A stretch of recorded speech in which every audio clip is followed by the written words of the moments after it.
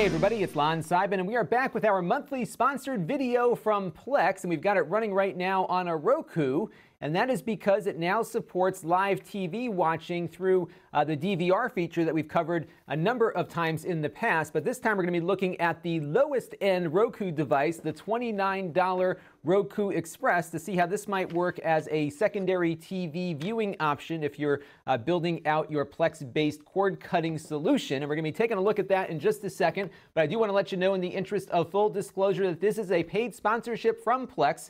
However, nobody is reviewing this content before it is uploaded, and all the opinions you're about to hear are my own. So let's dig into this and see how this works. Now, if you haven't seen my Plex DVR overview video, I do suggest you check that out first because I detail how to set it up and how it works. In a nutshell, what happens is your Plex server connects up with a digital television tuner and can pull over-the-air content into your Plex server, or if you have a cable-based tuner like the HD Home Run Prime that I use, you can connect it up with your cable service also. There are some limitations to that, which I'll talk about in that DVR overview video. And in full disclosure, Silicon Dust, who makes the HD Home Run, is an occasional sponsor here on the channel. Now, when you load up your Roku now and you have a Plex Pass subscription and you've got that DVR configured, you'll see a new option on your menu here for a program guide. So we're going to click on that real quick, and what I'm presented with is everything that is on television right now. I can tune to, for example, the Weather Channel here through my cable system, and it will get up and running. It does take a little bit longer on this particular Roku to get up than I saw on the Roku Streaming Stick Plus I tested the other day, and that's because this is $29 and kind of their entry-level low-end device. But the video looks great. I'm going to show you one thing that I think you should do to make the video look a little better in a second, but I've been very pleased with how the video looks for a low-cost device here, and all seems to be functioning quite well. I also found that I did not have any interlacing issues, which is something we ran into with the Amazon Fire TV stick that usually costs about $29 or so. It was not de-interlacing the video, but it looks like the Roku stick here is doing that successfully. So you do get a little bit of artifacts when the video first comes up, but you're not going to see those interlacing lines that you might see on the Amazon device. So for a low-cost tuner, this does seem to be working pretty well, and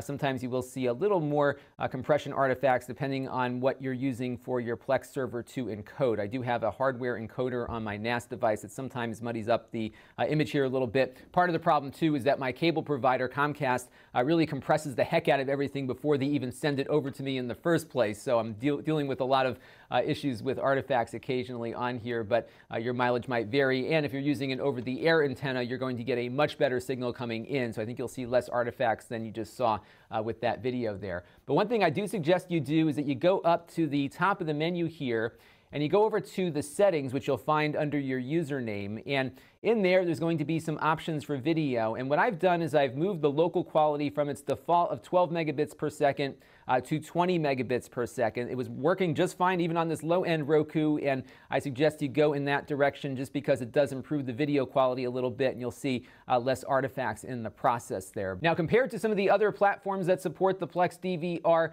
the Roku is a little more limited with the live TV in that you can't set up recordings from it. You have to do it from your phone or from other platforms that do support that DVR function, but you do get time shifting while you're watching live television. So I've got the Weather Channel here paused on a commercial. I can hit play now and it will start playing back. And then if I go up here with the remote here, you can see that I just selected this little bar here. I can then fast forward further along here in the broadcast and then hit play. Now this will go away after I change the channel, but I can now again pause it and maybe rewind a little bit to where I was before, so I can go back here, go over to play and go from there. So we'll do some of the live time shifting, but again, you're limited on DVR features. But once your DVR is done recording a show in its entirety, that will of course show up in your Plex library, and you can play it back on the Roku here like you would any other Plex recording. Now, another cool thing you can do with the Roku Express is hook it up to an old CRT TV like my dusty old one here, and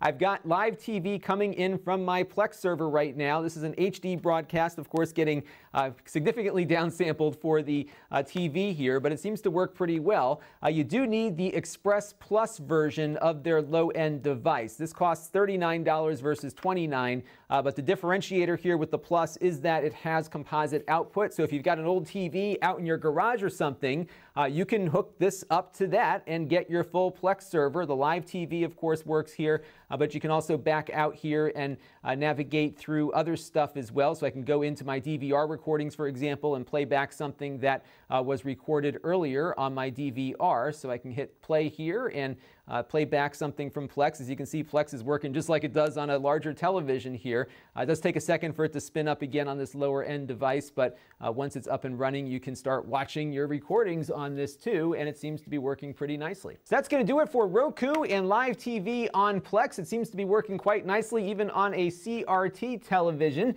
Do keep your suggestions coming in for future Plex topics. I'm always looking for new things to talk about with this because it is part of my cord cutting solution, and I am going to be working on a video soon with a kind of a synopsis of how I have everything configured right now, because at the moment I was looking on my timeline here. We have about probably about 2 or 3 hours worth of content on this most recent project, and I want to get something a little more concise. So I'll detail exactly what I've got hooked up from hardware to software and everything in between. That video will be coming up soon, and if you have questions for that video, please also leave them down in the comments section. This is Lon.TV. Thanks for watching. This channel is brought to you by my Patreon supporters, including gold level supporters, the Black Eyed and Blues Music Hour podcast, Chris Allegretta, and Kalyan Kumar.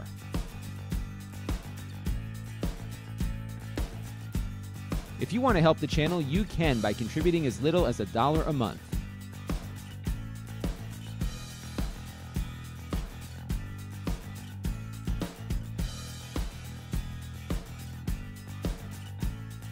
Head over to Lon.TV/Patreon to learn more.